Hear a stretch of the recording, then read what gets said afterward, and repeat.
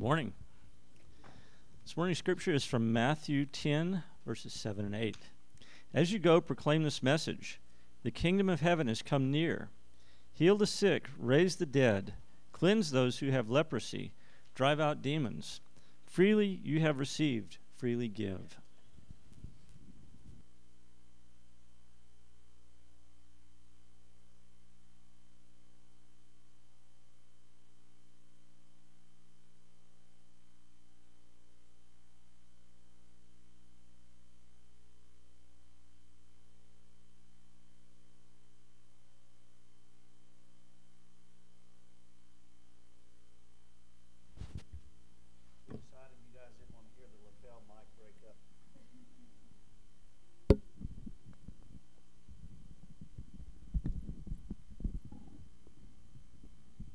Oh, and where did Debbie go? She didn't.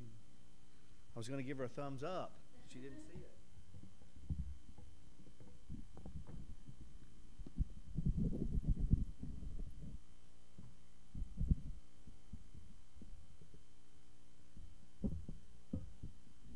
Can you hear me?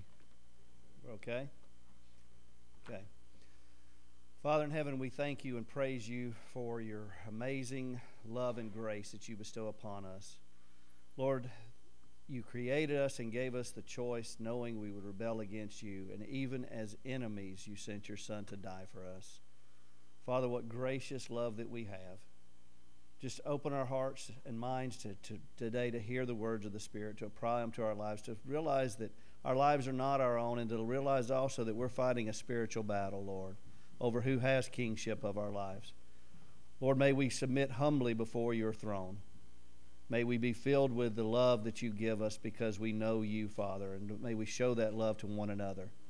And join us together with fellowship with one another, Lord. May we run this race together, picking each other up, comforting each other, loving each other as Christ loved us until the return of Christ, Father, when he reigns over all things. Thank you and praise you. In the name of Jesus Christ we pray. Amen. So I entitled this, The Next Week at Church, because last week's sermon we were in church.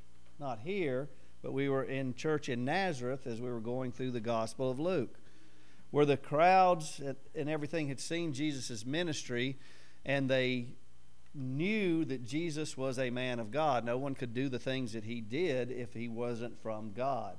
And he came in with a fame, so to speak, into the church. But when he told them the words that they didn't want to hear, they literally tried to murder him, tried to throw him off a cliff. Now, I hope you're reading your devotionals. I hope you're reading along. I told you I'll probably be teaching some through Luke, but we're going to look at Mark as well. And as we looked at the scriptures this morning, I noticed that the version, the translation, whichever one it was, I guess you're reading from NIV, said principalities, I think is what it said. You realize that's demonic activity, demons in this world. So I thought about entitling this instead of The Next Week at Church, the demon that was at church, because that's what that passage is about, and Mark records the same thing. And as you're looking at that, you know, Luke writes in an orderly account, and Mark is writing kind of in a chronological account, and it's amazing that when Mark writes just after the calling of the disciples, the next thing he records is demonic activity in the church. And Luke's writing this orderly account, and really, if you're looking, if you don't count the miracle of Jesus walking through the crowd, you know, if you just look at that, it's kind of as an escape or whatever, not a miracle performed for a reason to bring people to Christ. The first miracle recorded in both Gospels is this expulsion of a demonic man in church. And so many times today, even with the words, we want to put it another way, but there are demons among us. It hasn't changed since the beginning of time. Read about demonic activity in the Old Testament and everything, and it didn't change at Jesus' time. And so many times you'll think, well, the activity of demons was heightened when Jesus was there. Sure, they were attacking Jesus just as Satan did, but their mission is still the same. And they know their mission. Their mission is to keep people from Jesus Christ. If they can keep them from coming to Christ, then they've gained a soul for all eternity away from God. If they can't, they can still come and get all in your business if you allow them. But Matthew and Luke both say the first thing that's there is we need to realize this spiritual battle that we're facing, and we need to expel them from our presence. And the only way to do that is to spend more time with God, to have Him increase our faith, to walk in fellowship with one another, and to be aware of this activity so that we don't just live our lives and say, oh, it's not that way anymore. Ask for prayer to have your eyes opened up and see the activity that's all around you. And be thankful to God that there is angel presence here attending to us as well. We have no idea how many times that forces beyond our measure have taken care of us, given us that way of escape, whatever it is. But it is foolish to think that that activity does not go on today. And that's where we're at in the Gospel of Luke. Jesus says in Mark 1:15, the time is fulfilled and the kingdom of God is at hand. Repent in the good news of the gospel. These are Jesus' first words recorded in the Gospel of Mark. They come right after his temptation in the wilderness. What is the kingdom of God? Kingdom has a king. People pledge allegiance to the king. Do you understand the kingdom of God? Because it is at hand. You need to repent, change your way of thinking, even when it comes to this demonic activity. You ask so many Christians today, and that's not the case, and I don't have that problem. So many of the problems that we do have, even related to sickness and turmoil and everything, could possibly be related to demonic activity. It's God's presence, the kingdom of God is, coming to all peoples, all cultures, healing the brokenness in this world, fulfilling God's promise of salvation and restoration of all things for a sinful, created being who rebelled against Him. Is that how you view and understand the gospel message? And are you part of it as a kingdom citizen? Jesus' next words were recorded to a couple of fishermen going about their normal day-to-day activities. Maybe they were aware of demonic activity. Maybe they weren't. Maybe they just got up each day and went to work. Sounds familiar, doesn't it? I'm looking at Barry. I'm looking at Mark. It's part of our lives. And Jesus said, come follow me and I will send you out to fish for people. It turned their world upside down. Their days would never be the same after that. Because they realized that the kingdom of God is at hand. They need to repent of their way of thinking. Sure, they might still go out on the boat and fish. That might be their occupation. That might not be their occupation. But today I've got to worry about, just as you prayed for, Barry, the salvation of those loved ones I have around. And then as I grow in Christ even more, the salvation of those that I don't know as well. And even then, the salvation of those enemies of mine, because I was an enemy when Christ Jesus died for me. Jesus' authority and the question of whose authority you are following is part of this spiritual kingdom, and then it's played out in the reality of this earthly kingdom. Martin Luther said the life of Christianity consists in possessive pronouns. It's one thing to say Christ is Lord. It's another to say Christ is my Lord. Possessive pronouns. Is He your Lord? Do you proclaim Him as Lord? Or do you proclaim Him as my Lord? And does your life live that? Is there proof of that? Only a true Christian can say, Christ is my Lord. And if you're saying that, that means that He's Lord of all things. That you don't fear, that you're aware of the things that's going on around, that you fight in the Lord's army, that you stand up for Jesus. Have you answered that? What is your response? Because it determines the future of your soul for all eternity. It determines everything in the end, so to speak. So there was another day at church, and this was a different church. Next week in a different church. Would today be any different? What would happen when Jesus walked into the synagogue and began preaching? I don't think anybody expected what happened that day. How freaked out would you be in the church today? Come on. But yet we have no idea the demonic activity that is around us, trying to keep us from Jesus Christ, from knowing Him and being like Him in this world. So I'm going to read from Mark's account first. Mark chapter 1, starting in verse 21. They went to Capernaum, and when the Sabbath came, Jesus went into the synagogue and began to teach. The people were amazed at His teaching because He taught them as one who had authority, not as the teachers of the law. Just then a man in their synagogue who was possessed by an impure spirit cried out, "What do you want with us, Jesus of Nazareth? Have you come to destroy us? I know you are the Holy One of God." "Be quiet," said Jesus sternly. "Come out of him." The impure spirit shook the man violently and came out of him with a shriek. The people were all so amazed that they asked each other, "What is this? A new teaching and with authority."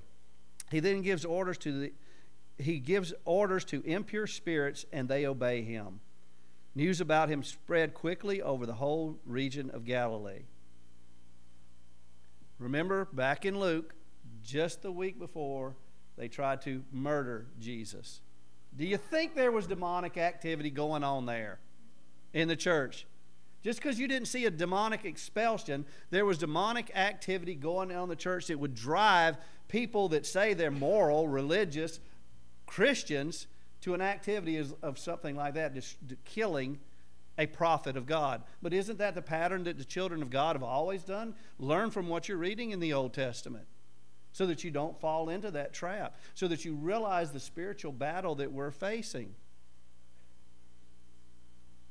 Luke chapter 4, starting in verse 31. Then he went down to Capernaum. If you study in anything, Capernaum's up as far as we would call it. It's like north from Sandpoint. You'd go up to Bonner's Ferry. Oh, but wait a minute. You would go down because Bonner's Ferry is at a little lower altitude. He went down off the mountain city down to the lake. You know, sometimes when we're on those mountaintop highs, we think of ourselves more highly than we ought to, don't we? And pride is just right there where the demons and devil can get his stronghold, isn't it? And we're not supposed to let the devil get one foothold. That refers to rock climbing, so to speak, because you need a foothold to climb. Without your foothold, your arms will never be able to let you climb. But you get that foothold, then your arms can go and you can keep on climbing up. You can reach your goal. But if you let the devil get a foothold, what's he going to do to you? He's going to jerk you down. You're going to fall. Don't let him get any foothold in your life. It was on the Sabbath day, and he taught the people. They came to learn what this new rabbi had to teach them. The rabbi would teach them what they should follow so that they could be like the rabbi. Of course, a lot of people aren't going to commit to being a disciple. They might commit to being a Christian, but a disciple is something different. That takes a cost involved, doesn't it? But you cannot be a disciple of Jesus, a Christian, and not be a disciple of Jesus Christ. You cannot be a disciple and not deny yourself and take up your cross and follow after Jesus. Who is king of your life? They were amazed at his teaching, because his words had authority. What does that mean to you? It means that you can find truth in that teaching, power in that teaching, new teaching like I never thought before. I'd be guilty of adultery if I just had a thought that was not right, but yet that makes sense, doesn't it? It's so easy to look at the law and say, I'm not guilty of this and that, till you really sit there and examine God's law. And you don't use others as comparing. You use God's standard as a comparison. And boy, we fall way short, don't we? His words had authority. In the synagogue, there was a man possessed by a demon. Doesn't say here, at least not in my, and this is NIV, doesn't say principalities or whatever. It says clearly there was a man who was demon possessed. I get asked this a lot as a pastor, and I don't know how you feel, but it's pretty simple. You can't be demon possessed if Jesus Christ fills you, period. You can have demons oppress you. You do have demons oppress you. Don't think you don't. Those times when you fret, when you don't trust God and everything else, there could be that little devil you see sitting on your shoulder telling you what to do. But he can't tell you what to do. He can't make you do anything. He has no power. Jesus took the power when he died on the cross. You can say, flee from him. and you can leave the type of activities that you're doing. I was watching something, I'm going to admit it, I was watching something on TV the other night, and I saw something that I shouldn't have saw. And so then that's in my mind, in my image. And there's so many things that I see on TV now. Why don't I just not watch TV at all? Unless, you know. Because you see things in TV that I would have never, ever saw growing up, that my parents would have definitely never, ever saw. And it conditions us down. This is part of our life that we see this stuff. And we just accept it instead of standing up. What demonic oppression and stuff is coming into our lives just because our little eyes have seen things that they shouldn't see and our little ears have heard things they shouldn't hear. There was a man possessed by a demon, an impure spirit. Now, wait a minute. Why does Luke write this? You've got to go back to the time and everything. We got nothing to do with impure people. It will defile us. They had enough to know that. So they didn't touch a dead body or do anything else. But here there's the death and the stench of death all around them, sitting in the pew right next to them. And they didn't even have a clue. Boy, if they would have had a clue, they would not have had anything to do with impurity, would they? He cried out at the top of his voice. Luke's translation is a little different. Go away. Mark started out with, what do you want with us, Jesus of Nazareth? This demon, and you look at your commentaries, you can see what you think when you read, have your own understanding. But here's what I think, period, and there's pure clarity in this. Satan came to Jesus to tempt him, to make him fall. His demons would have had the same motive. They knew who Jesus Christ was. They knew he had power and authority, and they feared him, but they were in direct rebellion against him.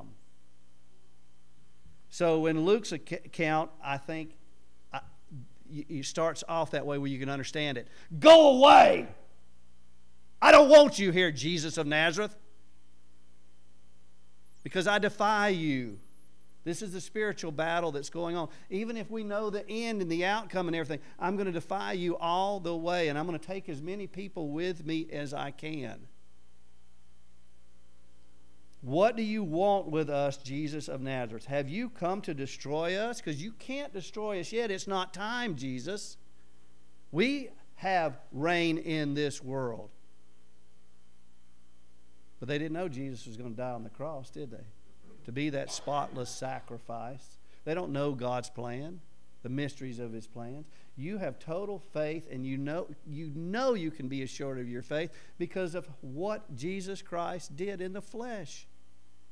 That he gave up heaven, he was a man, faced every temptation that we had, and went before him with joy to the cross to die for us, so that the debt price of your sins would be paid.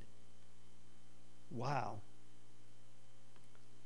I know who you are, the Holy One of God. I know who you are, and I defy you. Demons shudder. Good, do you? Isn't that what Scripture says? I'm paraphrasing, but isn't that what it says? Do you shudder? Constantly a topic, a word used is fear the Lord. For who he is. Look at the stars. Look at his handiworks. Look at the intricacy of life. Who is this being that has this much knowledge and power and sustains all things? Look at what all Scripture says. Look at Job and the cosmic battle that went on there and everything. And then know that he loves you. Wow. The only thing that can cast out negative fear is love, because perfect love casts out all fear. You are beloved. You are his child. You are adopted into his family. But even as a family, you're reverent to your loving Father because of who he is. How much more should you be reverently loving to God for what he is, who he is, and what he's done for you? And even when you look at Jesus' teachings and he tells you to give up, not worry about the things of this world, and give up and store up treasures in heaven, then why do you worry for 1 second about your job, about what you're going to eat, about anything else? I didn't say quit your job. Don't take my words and twist them. But why do you worry about these things? It is good that a man works, and if he doesn't work, he shouldn't eat. But worry about the kingdom of God. Worry about His will in your life. Worry about serving the King of Kings, professing His name now, bowing a knee to Him now while you have the opportunity to do so with your life. Jesus' answer, verse 35, be quiet, He said sternly. All right, and I got to picture myself in church again. And let's see, I'll try to use names that we don't have in here. Ted is sitting right there, and George is sitting beside him. They've been in here Sunday after Sunday and everything. And all of a sudden, George jumps up and says these things. And then think of the body posture and things. If he was defying how he did it, I'd be freaking out a little bit. What's wrong with George here, guys? You know you guys would be thinking the same thing. George having a bad day today? Would we want to blame it on demonic activity? Maybe he's got a chemical imbalance and needs Zoloft. I don't know if Zoloft does that or not. I don't know what that does.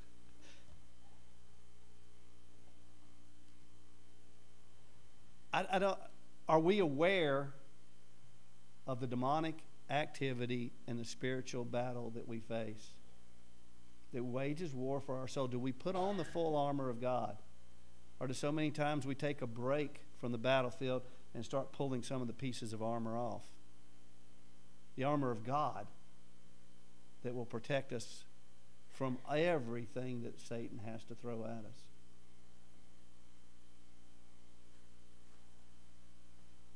Come out of him. A command. Boy, it's very similar to come follow me, isn't it? Except it's saying come get out of there so that you can come and follow him. The demon obeyed. Are you obeying? Are you letting Jesus make you into a fisher of men? Is that a priority for you? Or are you still fishing for yourself in everything that you do, not considering the kingdom, saying, one of these days I will. When I have time, when I've accomplished this or that. Then the demon threw the man down before them all and came out without injuring him. Mark's account says the impure spirit shook the man violently. That's what I picture, because my little eyes have seen movies like that before, especially where there's been a demonic expulsion. The person foams at the mouth, writhes, whatever it is, in a fight because the demon doesn't want to give up the stronghold, the position that he has in the person's life. And that should have injured him, but didn't. Because they can't do you any harm.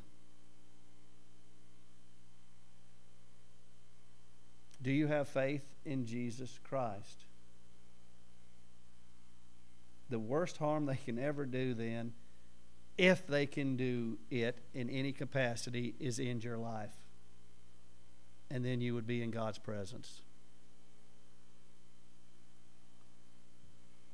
All the people were amazed and said to each other, what words these are! With authority and power, he gives orders to impure spirits, and they come out.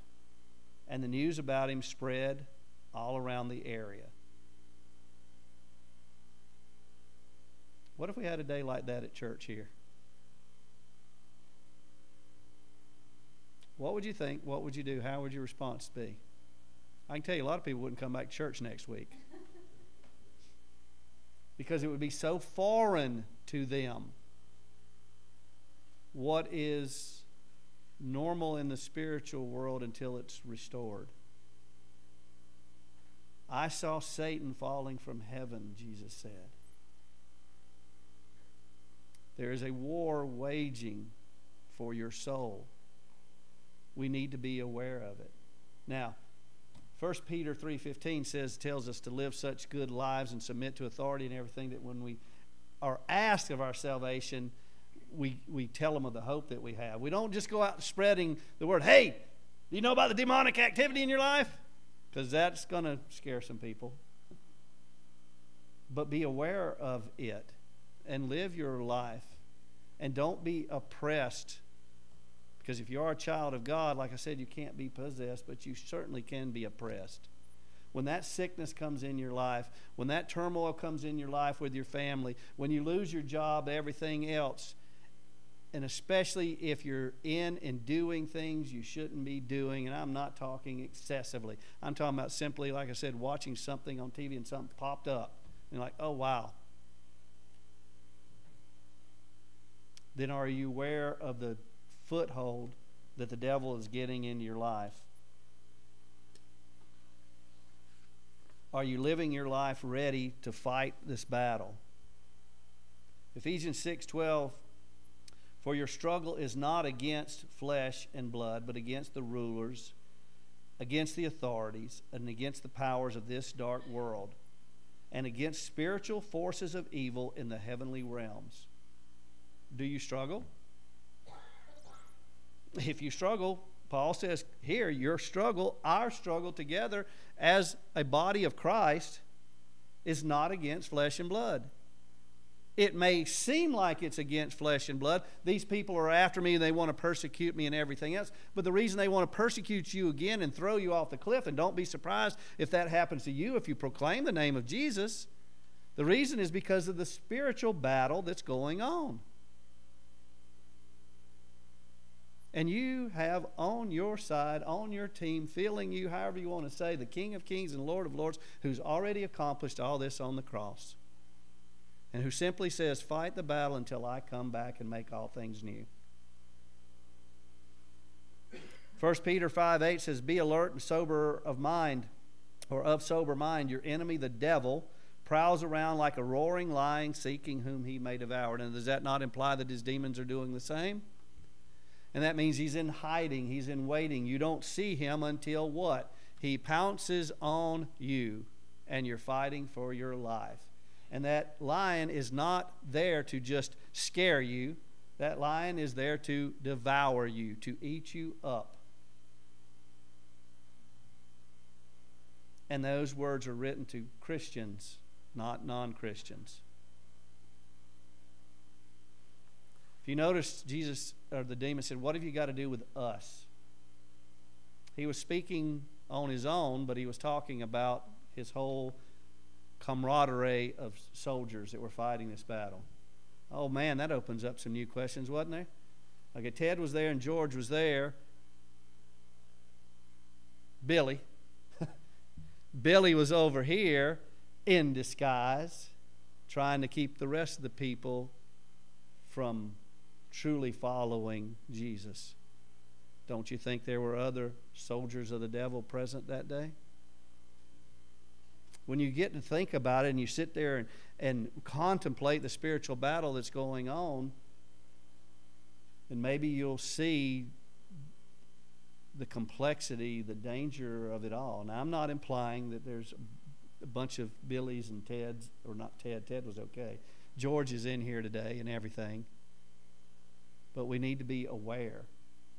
And just to be aware, we might see that, oh, Billy is having problems in his life today because he's undergoing this. And some demons have come in to attack him even though he is saved. And they're oppressing him, and his faith is wavering. And we need to comfort him because the God of all comfort has comforted us. So maybe we need to be aware of it for that reason. But be aware that there is a spiritual battle. Our struggle is not against flesh and blood, but against the rulers, against the authorities, against the powers of this dark world. I don't even fathom what those different things are. And against the spiritual forces of evil in the heavenly realms. No, it's not their time to be destroyed. It is their time to roam the earth. But they have no power or dominion in your life. No authority. The key things here in Jesus' teachings is that he had authority and he had power. And he gave that authority and power to you. All authority in heaven and earth has been given to you. Therefore, go and make disciples. And then stay with them and teach them to obey everything. Because you're there with them. So you see what's going on in Billy's life and you're there to help him. And then another person comes along because we're all part of the body so that you don't get taken down in this battle. Part of the if you look at the soldiers of that day, part of the defense mechanism with the different components of the soldiers' armies was to literally take their shields and barricade each other when the war really got hot around them. And they made a barricade around them where no arrows or anything could come through. They protected one another by putting a shield all the way around them. If they would not have stood together like that, they would have been picked off individually.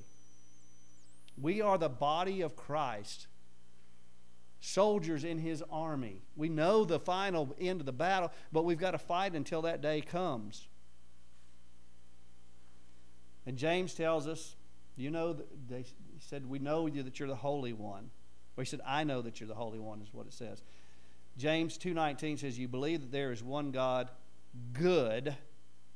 Even demons believe that and shudder.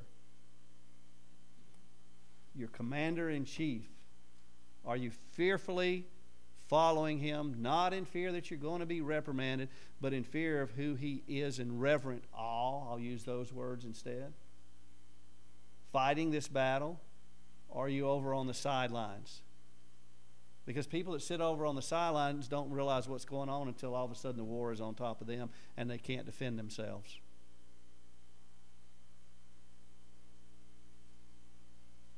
When Jesus told him to be quiet and come out of him, the words used there literally in Scripture are hold one's peace. That demon was trying to give Jesus a piece of his mind. You've heard that better understanding. That's what the words literally mean. He was trying to tell him, hey, this is our battle. This is our war. And Jesus said, be quiet. The battle's over. You don't belong here. Come out of this man. Now, whether the man came and served him or not, we don't know. The man is nameless. But we know that what Jesus does is he sets us free. He sets the captives free. This is the day of the Lord's favor. Is this the day of your salvation? All the people were amazed and said to each other, what words these are! With authority and power he gives orders to impure spirits, and they come out. The church was amazed at what happened that day in church. Where did it lead to?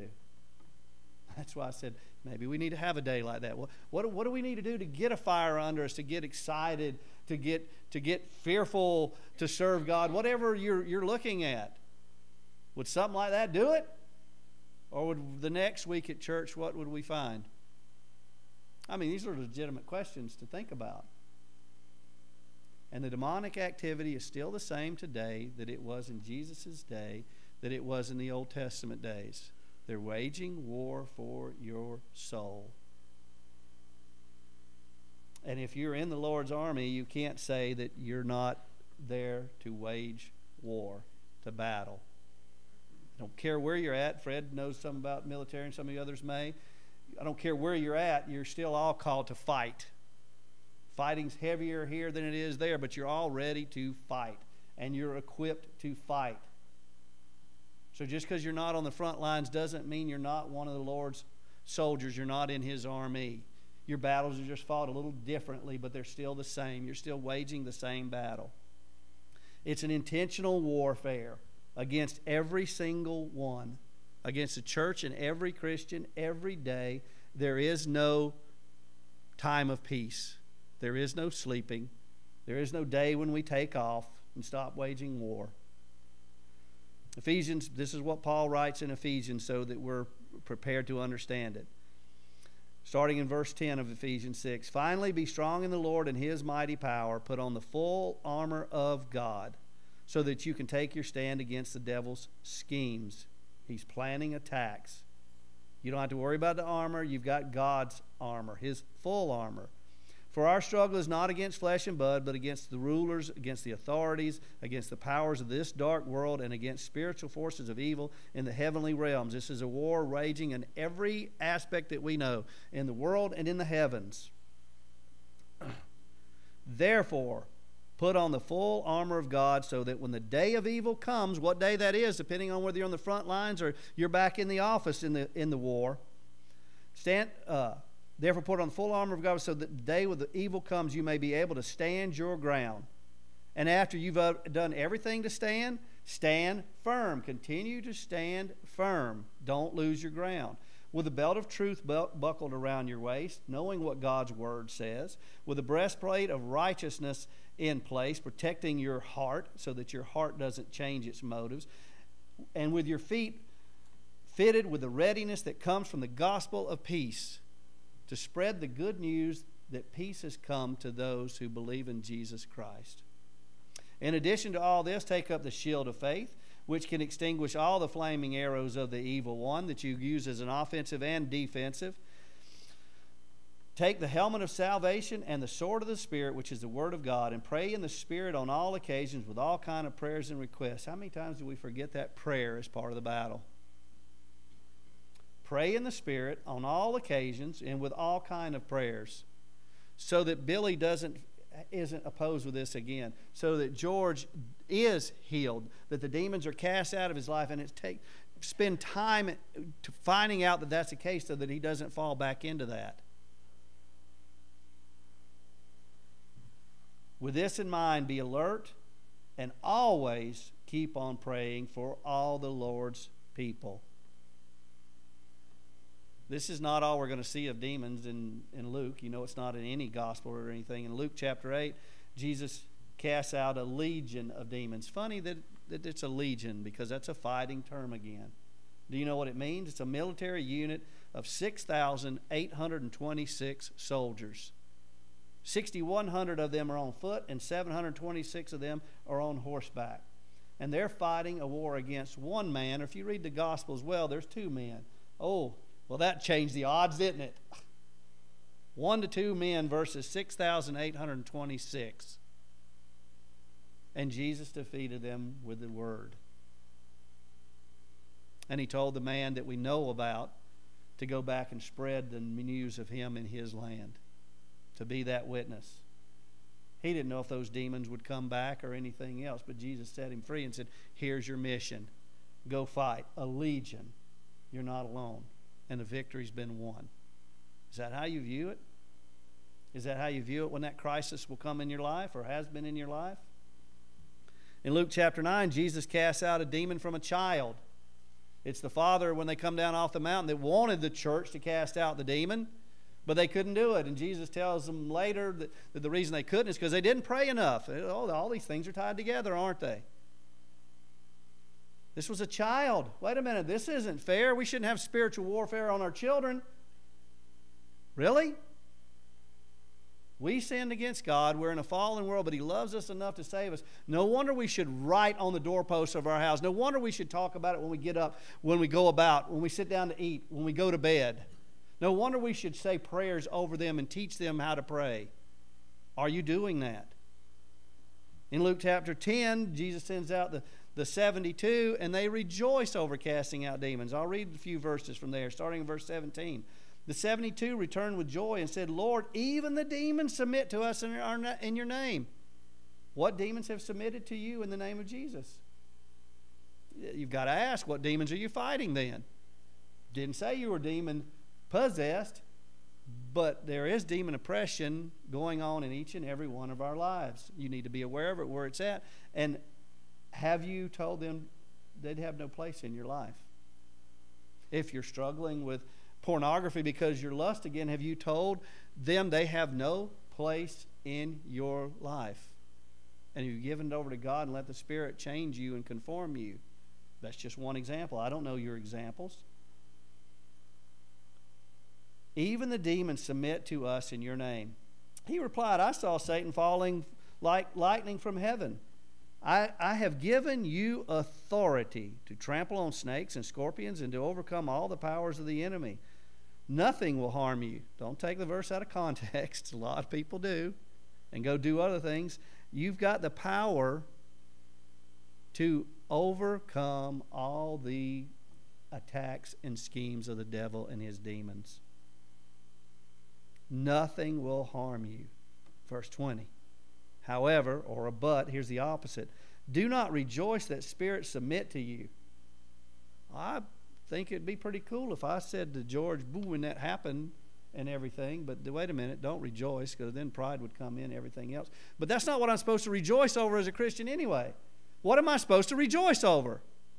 That my name is written in heaven. And how can I not proclaim that? How can I not tell others of that? How can I not tell them how Jesus has freed me from the demons that possessed me, so to speak, using that terminology, and even from the demons that still oppress me?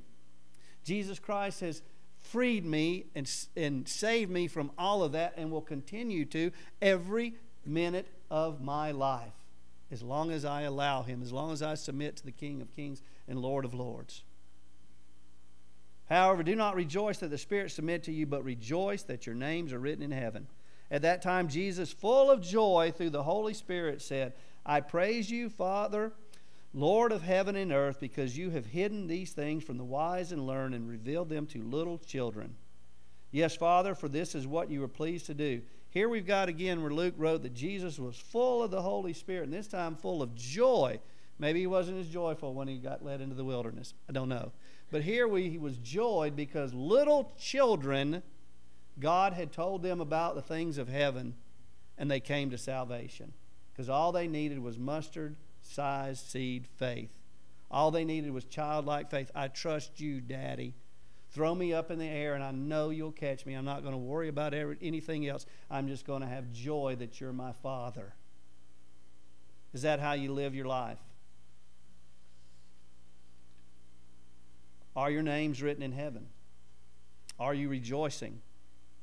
Are you realizing that you're fighting a fight, and are you equipped, dressed for battle, ready to serve? Oh, I can relate that to other things, can I? And fighting the war that happens to be in your battlefront today.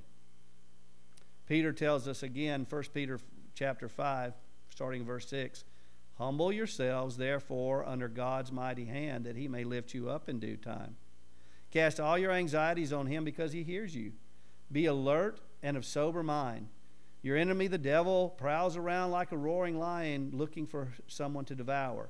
Resist him, standing firm in the faith, because you know that the family of believers throughout the world is undergoing the same kind of sufferings. I just gave you each one little verse last time. This is why I'm reading you more of the scriptures this time. What's there? You got to humble yourself before God. You got to get off of your throne, off your seat, off your control, and give Him control. You've got to let God's mighty hand control you, not a hand of abuse, but a hand of guidance, a hand of correction, that He may lift you up in time. Cast all of your fears, all of your anxieties, and everything on Him, because He cares for you. Okay, again, I can have no fear when He throws me up in the air. Be alert and sober mind. There is a battle going on. And what specifically here, your enemy, the devil, is prowling around, seeking whom he may devour. So resist him. Stand firm again in the faith. Stand till you can't stand no more, and after you stand, stand still. Stand firm, because you know that the family of believers throughout the world is undergoing the same things, the same kind of sufferings. They're fighting this spiritual battle. Theirs may be a little different. They may be taken to gallows to be hung for their faith. Yours may simply be, hey, I need to reach out and witness to this person at work, or I need to get this out of my life, or whatever it is. I need to be a better friend and companion. Did you get a accountability buddy for your devotions? Are you doing that? Right there could be something you could make a big difference in someone else's life. I don't know what it looks like in your life, but I know this: we're not called to be spectators. We're called to be part of the battle. It doesn't end. It's each and every day. And we know that the victory comes in Jesus Christ. Billy Graham said Christianity is not a spectator sport. It's something in which we become totally involved. There are two armies marching across the battlefield of your soul. Each has a markedly different agenda they are fighting. I don't know about all the rest of the story, do you? But I know that one will win and one will lose. Do you know victory in your life through Jesus Christ? And are you living a victorious life in Jesus Christ? Today is the day of the Lord's favor. That demon had nothing in common with Jesus, and he had nothing in common with those who put their faith and trust in Jesus Christ. We know that something good has come out of Nazareth, our Lord and Savior Jesus Christ, who willingly went to the cross to save us. This is the year of the Lord's favor. This is the year to proclaim freedom, to give sight, to set the oppressed free. Just like Jesus said, it is a time for us to do that.